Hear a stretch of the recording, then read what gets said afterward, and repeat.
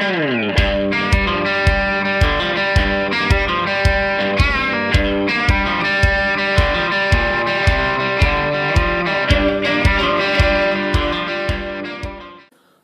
welcome back to the channel. Apologies for being away for a week or so, but I've been a bit on the busy side. Right, this video is all about the BPS DBK knife. First impressions video, and I'm going to compare it with the original DBK knife. DBK released a video the other day on the BPS version of their bushcraft knife.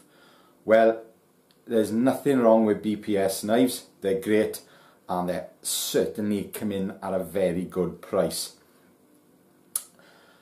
Not particularly interested in reviewing cheaper knives. As far as I'm concerned, if you want a cheap knife, you buy a Mora. But I saw this and I thought, I gotta get one. So for, I think it was about £50 posted, I've got one from the Ukraine. And I paid for it. This is not a freebie. Right, I'm going to show you the knife now, and I'm going to tell you what's wrong with it. It's an absolute bargain, and I think with a little bit of work it'll be a really good knife. Here we go. It didn't arrive in the sheath. It came with a little guard, paper guard on it, and I had to put it in the sheath myself. Right, so first impressions was put it in the sheath. Yeah, that's okay. And then I put the retaining strap across. It doesn't retain anything, and it's fiddly. I think if you had cold hands and you were trying to get this out, it would be a pain, or gloves or anything. I think it would be a pain. So that was the first thing I noticed that I wasn't particularly happy with, was the retention on the sheath. It's got a belt loop and a dangler, but it doesn't have to stick out a lot. The quality of the leather is excellent, but I think that's about where it ends. Now this comes with a ferro rod as well. I'll take a knife out. So the first thing I did, like I think everyone would probably do, is look where you'd put the ferro rod. Well, it's a bit awkward to put it in the top way because of that flare, so I put it in the bottom way. It goes in, I went to take it back out, and the handle came off. Not a good start. Now, I'm not going to go into the quality of the ferro rod at the moment, because I'm not in the woods, and I prefer to be in the woods to give it a proper testing, but that's not good, considering that's all you need to do is really rough that up and epoxy it in. So there's epoxy in there, but it's only a little dab there and right down the bottom, not around here. So what I'll do today, before I leave work, I will epoxy that in properly. So yes. As I said, the quality of the leather is great. Smells of leather, dangler. It's just the design is a real failure in my book. Was thinking of ways to improve it, but I think the best way to improve it would be to make a new one. Yeah. Not good. Right, knife. Feels fine, feels fine. 10.95, and I'd say it's a tad over 3mm thick. I was expecting 4mm, so it's more like about an 8 or 3.2mm thick. Handle feels good. It's a little bit on the slim side for me personally, but that's certainly not a deal breaker. Wooden handle, and I'm really sorry, I don't actually know what wood it is. It looks like a very light walnut, but I don't know, sorry. Fit and finish. Right, some major scratches down here, so that's obvious that it hasn't been finished to a very fine grit, but that's reflected in the price, so I'm not going to have a go at that. I have to guess that looks like a 60 grit marks to me. We've got, I think they're pins. They might be Corby bolts. They're certainly not Loveless bolts because I can't see any thread marks. So they're either Corby's or they're tubes. Brass with a brass lanyard tube. And that the handle is comfortable. I'm not going to moan at that at all. This bit is a bit sharp, and I reckon that if you miss-hit battening, I think that would probably break off.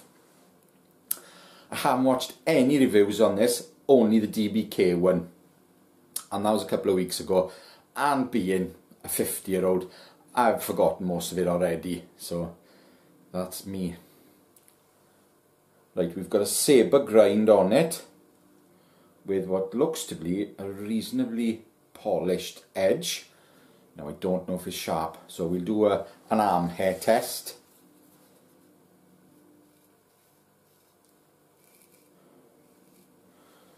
It does shave arm hair, but it doesn't pop. So not particularly sharp, right? Bit of a paper test. Regular paper. So I'm not using thin directory book paper like they do.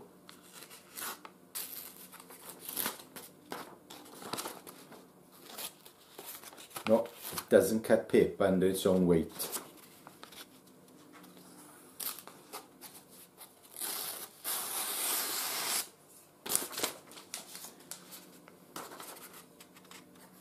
So I've got to push it to get the cut started. It is a bit of a rough cut, so the edge isn't brilliant. Nothing a quick tickle on a water stone or a diamond stone or something wouldn't solve, and then a bit of a strop, it'll probably be fine. Yes, 1095. Finish is a little bit on the rough side, so chances are it would rust quite easily. I think a lot of people don't realise with a carbon steel, the more polished it is, the less likely it is to rust. But price, got to think of that price again.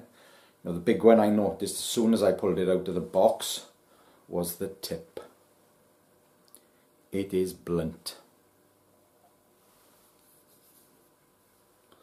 I can't do that with one of my knives. I would have a hole in my finger. Yes, the tip is blunt, very rounded. So yeah, that's a shame. It's nice and sharp, the spine is sharp, so I'm sure it'll throw some good sparks off that ferro rod, and I'm looking forward to that. So that's it, basically, in a nutshell. I'll give you my opinion. I think it's a bargain, but it needs work. The handle will be fine and comfortable out of the box. Yeah, that's nice. There's no reason to moan about that. The edge needs a bit of attention, and if you haven't got some form of grinder, that would be a problem. It may be just on the one I've had. Perhaps everybody else's will turn up with a nice sharp point on it. Mine didn't. Mine turned up blunt. Yes, I'm looking forward to using it. Yes, so it's a shame about the edge and the tip. Ferro rod and sheath, dodgy. Now, I'm going to compare it to the original knife.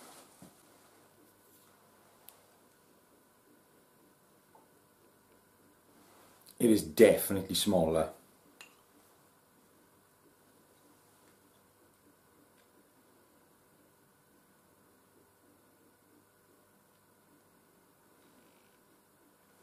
So I'd say we've got about 3mm on the blade shorter on this one, and about 2mm on the handle. The big difference for me is the feel of the handle. There's a lot more meat on the original DBK knife. Much more comfortable handle, and I really like this knife. This is a great, I wouldn't call this a bushcraft knife, mine. It's called the DBK Bushcrafter, but to me it's more of a utility knife with that grind and a convex. Yeah, more of a utility knife. But I do like this knife, and it performs really, really well. The price difference is huge. I think when I got this last year, with shipping, I think it was £342, and that was £50. Huge difference. Well, that's 4mm thick L Max, and that's 3mm thick 1095. Big difference in the price of the steel as well. You can't really compare them because the premium materials on this, and they've been made by TRC, which are a fantastic knife company. You can't really compare.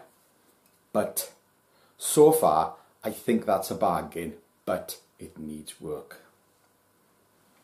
As a thought, this company, TRC, same blade, if they use the same blade, put a micarta handle on it, and a better sheath, even a Kydex sheath, I think they could charge twice what they charge, and it would still be a bargain. I think £100, that's pounds to everybody in the rest of the world, I think £100, that had a micarta handle and a nice Kydex sheath, would still be a damn good price. Right, so that's my first look at the BPS DBK knife, which I think is a bargain, but it's going to need a little bit of work for it to work well. Right, thank you very much for watching. I appreciate your comments, I appreciate your views, and I'd appreciate it if you'd buy me a coffee. Thank you very much, that would be nice. There will be a link in the description box. If you don't want to buy me a coffee, don't bother buying me a coffee. I'm just asking if you appreciate my efforts. A coffee would be great. Thank you.